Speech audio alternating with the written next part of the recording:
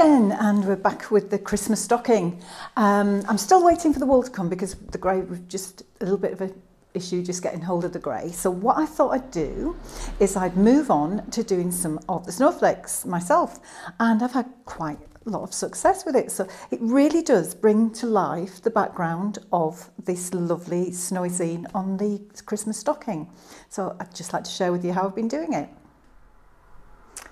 Right, as you can see, I've done the normal couch there, and I've come up beside it, come up and across, so they're equal size nearly. It's in double wool again, just the same. And then what I'm going to do is do two more little tiny ones next to it, like this. And then go the other way.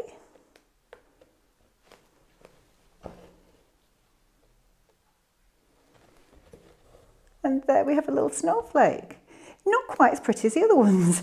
So that thing that Katie says, when you're doing it on camera, it's never as good, but it's such a simple little thing to do. I think I might do another one. I'm going to see if I can make this one neater than the last one. It's that thing on camera, everything goes a little bit wonky donkey, doesn't it? So there we've done the cross, and then we come up here and do another little cross here. Oops, I don't want to go through the wall and spoil it. And then another little cross going the other way.